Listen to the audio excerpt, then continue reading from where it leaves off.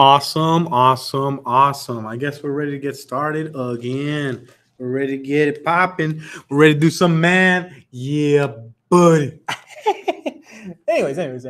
Let's go ahead and take a look at this handout. Sorry, I'm over here grabbing my supplies and stuff. Let's go ahead and get ready for part two of this. A little bit harder questions. Let's go straight to number. I really want to hit number 11 here. Okay, I want to hit number 11 because number 11 is a problem that has to do with fractions. Okay. And a lot of times people freak out with that kind of stuff. Okay, so let's hit our workspace. All right, that was from the previous video. Let's go ahead and, a little bit of harder questions, right? Let's go a little bit of harder questions. And we'll be able to do the work here, okay? We'll be able to do the work, all right? So same old, okay? Remember, we're going to be working backwards. So we are going to be using PEMDAS here, okay? That stuff never goes away. To be honest, pretty soon, I'm probably not going to write PEMDAS anymore because technically the P stands for parentheses. But in high school, we don't really use a P.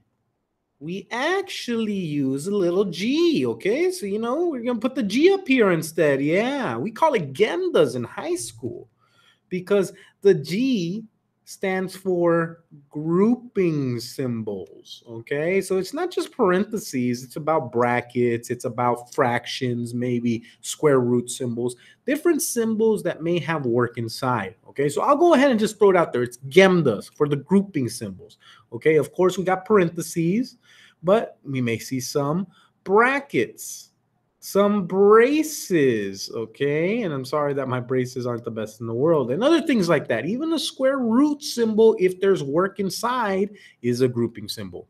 Even a fraction bar that has work in either the numerator or denominator, that's a grouping symbol, okay? But anyways, let's go ahead and start looking at this problem here, okay? We're going to do same steps, all right? We're going to go ahead and drop our line straight down from the equal sign, okay? Remember, our multiplies and divides get circled because those are brother and sister, as well as the add and subtract, okay? So let's go ahead and take a look at this here, okay? We got ourselves half y minus 1/8 equals to 7/8, okay? So I hope you notice, kind of like the other problems here, we're still going to have to start from the bottom and work our way up the order of operations. We're working backwards. The first thing we see in this problem is a subtraction, and I hope you see it. We're going to have to undo that by adding 1/8 to not just one side, but to both sides, okay? Check it out here. We got negative 1/8, we got positive 1/8. Guess what? They cancel out. They're both gone. They're done here. Let's go ahead and do the other side here, though. We got 7/8 plus 1/8. Okay, I'm going to write it out here. And I'm also going to make sure that I write down the rule. When you are adding or subtracting fractions, they need to be the same denominator. That's only when adding and subtracting fractions. Okay, I'll even put it up here. Adding / subtracting fractions. Okay, if you're adding or subtracting fractions, they better be the what? The same denominator, okay? They better be the same denominator. But in this problem, we do have the same denominator. So how do we add them? Well, the denominator stays the same, okay? That's why they got to be the same denominator. But I hope you notice that this problem, 7 plus 1 equals to 8. This is what we got to do. We're going to do 7 plus 1 to make the numerator, okay? That's how we do it, all right? So we got 8 over 8. And some of you may be able to realize that 8 over 8 is the same as the number 1 whole, okay? So that's the thing here is that sometimes we see a fraction, we already freak out. Let's not freak out. Let's go ahead and just see if we can do the work, and it might clean itself up, okay? Just like it did right now. So notice 7/8 plus 1/8. We just saw right here, it made 8 over 8, which is the same as 1 whole. So I'm just going to put a 1 whole on the right side of the equation. The equal sign goes in the middle, and we bring the rest of this straight down.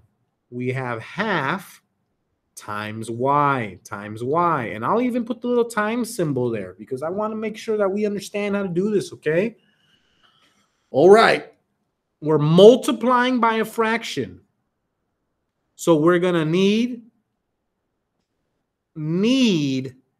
to use, and I'm going to bust it out, the good stuff, the reciprocal, okay? Anytime that you're multiplying by a fraction, to undo it, we're going to use, and let me highlight it. Let me make it look nice and good with my little pink highlighter. Yeah, buddy. We're going to need to use the reciprocal. That's what we need to use, okay? That's what we need to use. Well, let's see it in action. Let's see what are you talking about, Mr. Delgado. Okay, so we got 1/2, okay? The reciprocal means we're going to flip the fraction over, okay? So that 1/2, the reciprocal would be 2/1, okay? Notice, I'm going to be multiplying by 2/1, and I hope you see it. I hope you see it. These end up canceling each other out, okay? The opposite of multiplying by a fraction is to multiply by the reciprocal, okay? That's the vocabulary, okay? But I hope you see it. Whatever we do to one side, we got to do to the other side, okay? We got to do to the other side. Notice I'm putting 2/1 because, that's the flipped fraction. We have a whole number on the right side. Well, anytime we have a whole number and we need to multiply with a fraction, we put the whole number over 1 and we multiply straight across, okay? That's how we multiply fractions, okay? So let's finish this off. We have y gets brought down on the left side. Y is still y on the left. Equal sign in the middle. Let's get the numerator. 1 times 2 makes 2. That's the numerator right here. This part right here at the top.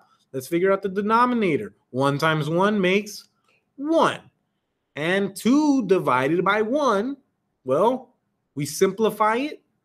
Our correct answer is y equals 2. Okay?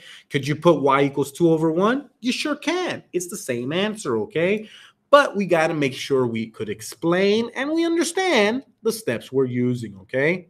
Let's go ahead and take a look at another problem. Let's do some more practice and let's see if we could handle some of these problems. Let's look at number 12. 12 is another problem where we are going to use the multiplicative inverse, multiplying by the reciprocal, okay? So let's go ahead and take a look at that problem here, okay? Let me bust it out right here. Let me go ahead and make it a little bigger. Let me make it bigger. Anyways, whatever. Okay, number 12, -32 minus 3/5 times f equals to -17, okay? This one's going to be a good problem here, okay? Same thing, ladies and gentlemen, same thing. We are going to use PEMDAS, okay? And don't freak out. Oh, Mr. Delgado, he's not saying PEMDAS anymore. Oh, my God, I'm going to freak out. Don't freak out. It's okay. Remember, PEMDAS, same thing. The P for parentheses now stands for grouping symbols, okay? But it means the same thing. I hope you understand this problem. Again, we are working backwards, okay? We are working backwards because the variable is surrounded by other operations, okay? I hope you see it, okay? I hope you see it. All right, let's take a look here, okay?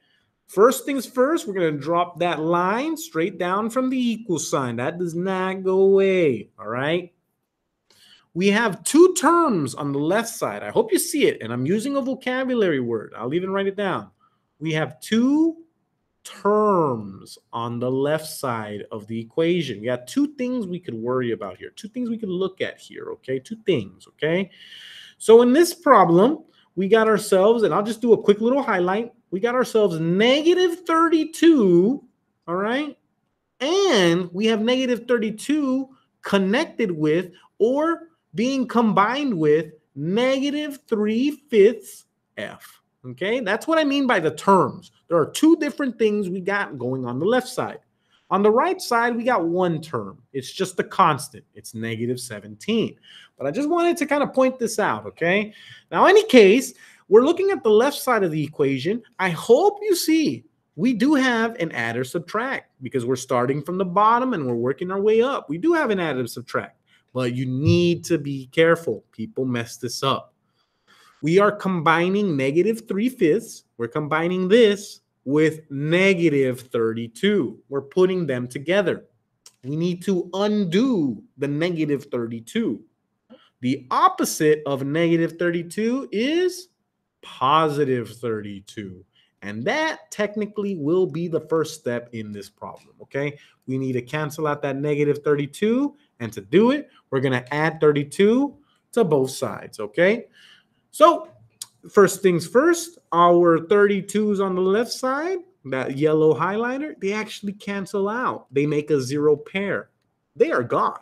So we're going to bring the rest of this straight down. We got -3/5 F, all right? And that equals 2. Now we got to do some work on the right side. Are they the same sign or different signs? I hope you see it. They are different signs. That means we need to find the difference, okay? That means we need to find the difference, okay? I hope you see those two things right here. We got +32. We got 32 positives, and we have 17 negatives. What do we have more of in this problem? We have more positives. That means your answer will be positive. We got to find a difference. We're going to do 32 minus 17 because that's what we see for the absolute values of the numbers on the right side. 32 is a larger one, so we put on top. 17 is a smaller absolute value, so we put at the bottom. And we're going to cancel out some of these positives and negatives, okay? So really what happens when we regroup, we borrow. 12 minus 7 is 5, and 2 minus 1 is 1. We should end up with +15, okay? But don't be shy. Use your calculator if you got to. We could always go ahead and put -17. Notice the green one right here. It's right here, -17. Then we could put +32, and we get +15. Same thing, okay? All right, we're getting there. We're getting super close here, okay? Notice we are multiplying the F by a fraction, -3/5. So to cancel it out, we're going to multiply by the, and I'm going to write it here again. I'm going to write it here so we could use that vocabulary. I'm going to multiply the left side by its reciprocal, okay? So notice the 5 becomes a numerator. 3 is now the denominator. And the negative stays the same. Still, we're going to still have that negative, okay? We're still having the negative. Sorry, I had a little hiccup right there. Sorry. But whatever we do to one side, we got to do to the other side, okay? So let me erase the little plus sign real quick. I'm going to go ahead and put the times symbol down. I'm going to put the 5 as my numerator. 3 is denominator. We could put the negative symbol out in front. And notice on the right side, it's a whole number times that new fraction. What we're going to do is put the whole number over 1. Okay, we put it over 1. And we're good to go. And we are good to go, okay? So let's go ahead and take a look here, okay? On the left side of the equation, these fractions, the -5/3 and the -3/5, cancel each other out. They're gone. It's the multiplicative inverse property. It basically creates 1. When you multiply it out, it creates 1. And on the left side of the equation, we are left with 1F. That's what's left on the left side. Okay, we got to do the work on the right side of the equation. So let's go ahead and get that. We got 15 over 1 times 5 over 3. Let's worry about that negative in a little bit, okay? So let's do this work here, okay? So how do we get the numerator? When multiplying fractions, we multiply straight across. Okay, that's when multiplying fractions. Let's go ahead and set it up. I'm busting out my calculator because, we could use it. For function is a great tool to make sure our computational work is on point. Okay, so we're going to do 15 times 5. My numerator is 75. Okay, the denominator is kind of easy. 1 times 3. We could look at the multiplication chart for that bad boy. Or 1 times 3 is 3, indeed. So we have 75/3, all right? And we're almost done. Remember, this one was a positive, okay? The 15 over 1 was positive. The negative 5/3. Notice how I put the negative in front. A positive times a negative. These are different signs when multiplying. They're different signs. So our answer will be negative, okay? So our answer is negative 75/3, all right? So we put the equal sign. Now look, some of you may want to go ahead and change this to a decimal.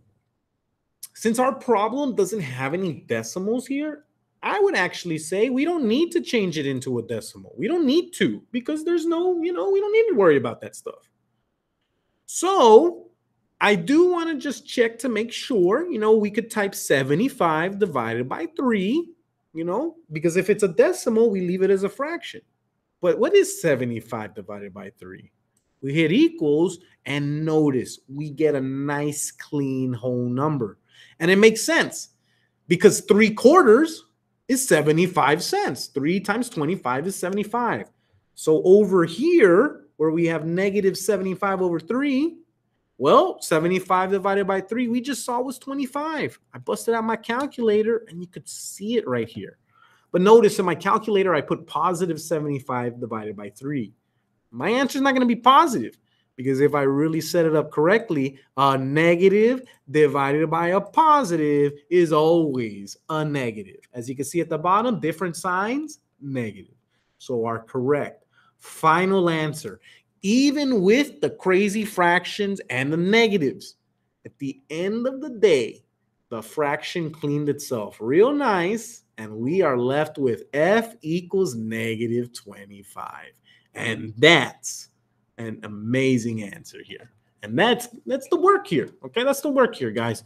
So let's be able to do these problems. I know it feels difficult, but with practice, we always get better. Remember, hard work always pays off. All right. Hope you guys have a good one.